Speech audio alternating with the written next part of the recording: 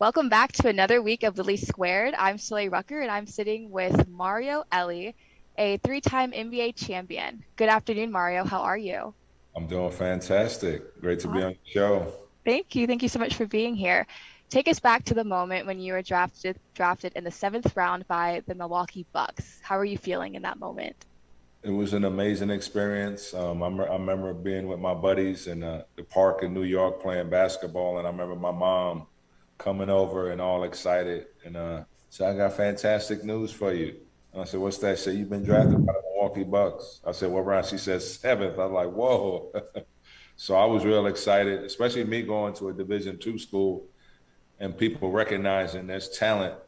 As long as you're good, like I tell young guys when I talk to them, if you're good enough, people will find you. Awesome. That's so awesome to hear. You scored a last-minute corner three-pointer that delivered the Rockets the win over the Suns in the Western semifinals. After you blew a kiss to the Suns bench. Why throw a kiss to the bench for celebration? Yeah, it's funny you say that. Everybody always asks me that question. It was me and Joe Klein. Joe Klein is a center that plays for the Suns. So we sort of started getting into it. So we decided every time each of us score a bucket, we blow kisses at each other. But of course, you know who got the last kiss? I did. And I remember making the shot, game 7 on the road, just a great environment in there. And I just remember the crowd going silent. And I remember looking at the Suns bench and blowing them the kiss of death. That's so awesome. Do people ever bring that up to you quite often? Everywhere, Ever? especially in Houston, everywhere I go, it's funny. You see, I'm gray, I'm in my 50s, and people still remember that. That's a very exciting to know that people still remember that moment in this city. I think we brought the first two championships to this great city, so you know, we're legends, I'm assuming, around here. So people remember when you Absolutely. win. They don't remember when you come in second. Absolutely. I still watched the video. I thought that was really awesome and hilarious at the same time because that celebration you don't see the celebration everywhere.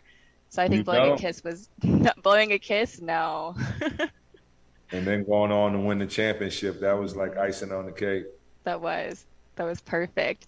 After 11 years of your NBA career with six different teams, you've started off assistant coach with the Spurs. How was that transition from playing in the NBA to becoming an assistant coach? It was a very interesting time in my life because I was also trying to have, me and my wife were trying to have children. Hmm. So at the end of my career with Phoenix offered me another year to come back and play. But I was in Phoenix. My wife was in Houston. But I felt it was most important, to try to have a family. I was getting older. She was getting older. So we ended up having triplets. And I remember getting a call from the Spurs just to invite me to camp. R.C. Buford called me up. Said, "Mario, why don't you come training camp and see how you like it?" So and in the meetings with Greg Popovich, and I really enjoyed the experience. They didn't have a position for me at the moment, but the following year, I got a call from Popovich. Said, "Hey, there's a spot," and that's how my coaching career started. Thanks to Coach Popovich. Oh my goodness, that's so awesome to hear. After your multiple years as assistant coach, you are now a broadcaster for the Houston Rockets. So Houston's home for you. How does that feel like to be broadcasting for them now? It's very exciting. That's my team. That's my favorite NBA team. Those are my favorite years in the league. Still cheer for them to this day. It's fun Absolutely. going to Toyota Center and seeing our pictures all over the arena. I'm like, wow, this is great Houston basketball history. And to me, being part of the Houston family, I've been wanting this for a long time. This is my home. This is where I raised my kids. This is where I met my wife. So this is a special place in my heart. So love talking about the Rockets. Love working with Calvin Murphy, Kevin Felter, Kaylee Griffin, Ryan Hollins. We got a good group of people I'm working with, and it's just a great transition. I'm a guy who's used to doing things. I don't like staying home and doing nothing. But Rockets gave me the opportunity, and then we're having a fun time with it.